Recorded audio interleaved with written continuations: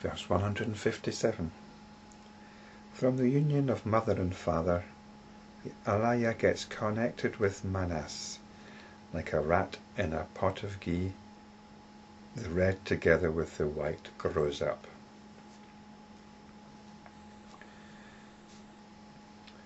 I think we can take this quite literally, the union of mother and father, because the next few verses are to do with the process of birth.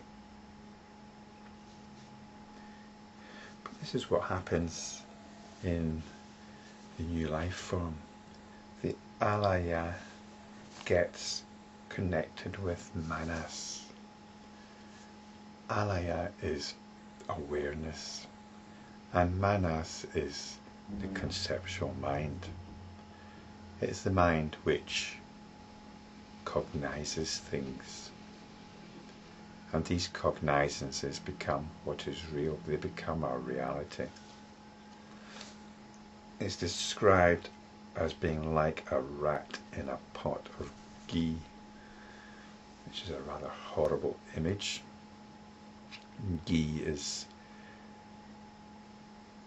clarified butter used in cooking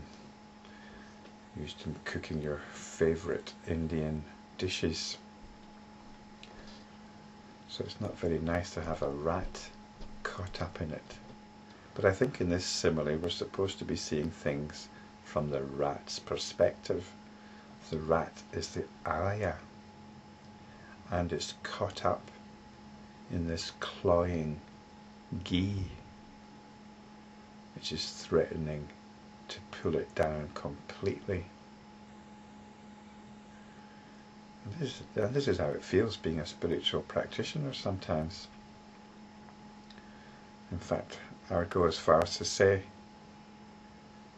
unless you're exceptional, being a spiritual practitioner, the result is more often than not failure. Because you've got this continuous drag, and you've got to put all your effort into just hanging on, staying alive.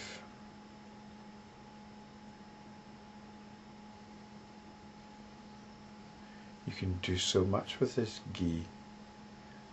You can fry up any kind of food in it. Do we have to bother about this rat which is getting in the way? The ghee's got so many uses. What use is this rat? Get rid of it.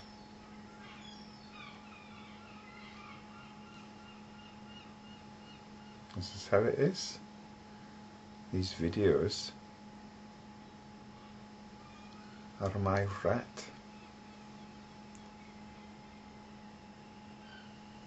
Sometimes I don't want to know about them. Sometimes I want to dismiss them.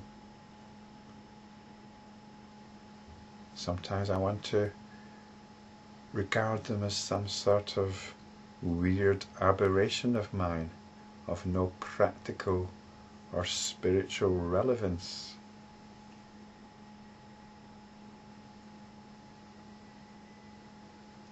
But that's when I'm out of touch.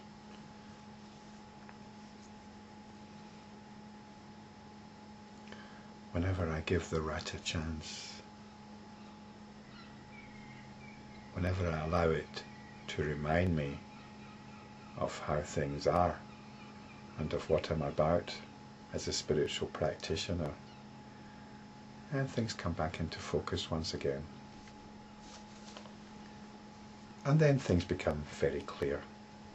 But most of the time, it's like a rat caught up in a pot of ghee, and the red together with the white grows up. So what's the red and the white?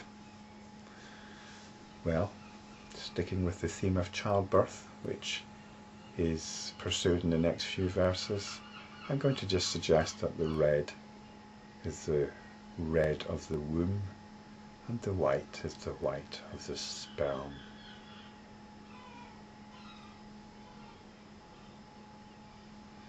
because this is the process which is indicated in the next few verses. So I'm not going to look for anything deeper than that. We just need to press on with the next verse. Verse 158. Through the stages of Pesi, Ghana and Arbuda, the boil grows, an unclean mass bearing a fruit of karma. Nourished by the wind of karma and the four elements, it comes to maturity like a fruit. So, there's no sentiment here about childbirth. It's an unfortunate situation because we're being plunged headlong into delusion. So we've got these stages, Pesi, Ghana and Arbuda, and these are stages in the development of the fetus. If you like, you can do further research on this, but it's not really relevant to us. It's basically comparing the growth of a fetus to a boil, an unclean mass bearing a fruit of karma. So this boil has got its work cut out. It's nourished by the wind of karma and the four elements. So the karma is all your baggage, all your inclinations, all the tendencies which you need to somehow work out. This is what brings you into this life. It's like a voltaic potential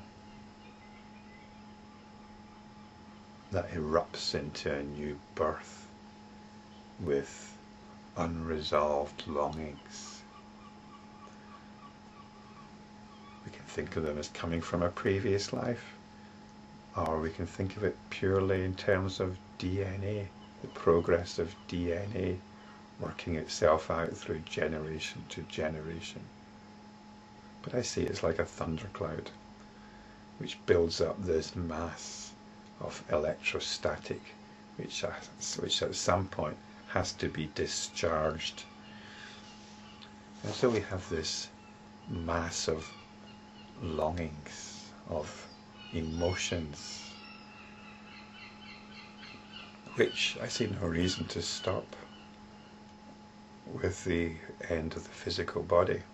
At some point these longings, these emotions have to be worked out. But that's just my own personal understanding. Verse 159. The five and the five, and the sores are 9. Nails, teeth and hair are supplied. When ready to spring forth it is born. So the 5 and the 5 and the 5 obviously refer to 3 lists of 5.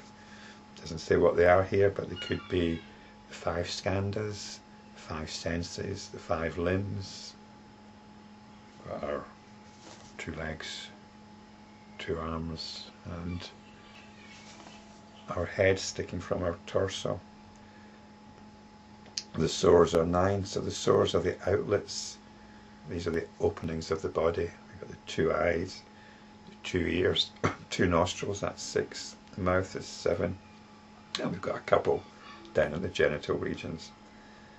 Nails, teeth and hair are supplied when ready to spring forth it is born. Verse 160. When the baby is just born, it is like a worm growing in the dung. No sentiment here. The baby. Pees, shits and vomits. Like a man waking from sleep, the eye begins to distinguish forms, and discrimination goes on increasing. And this is what was spoken of in verse 156. We've got this discrimination going on, which gives reality to a particular take on things. Verse 161.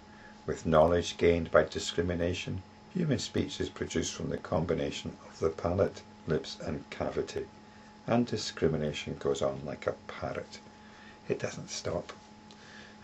This is what our conceptual mind is doing all the time. It's going on, reinforcing a particular reality, the cultural reality, and the individual reality determined by our pattern of moods. This is the situation. This is what we're having to deal with as rats caught up in a pot of ghee.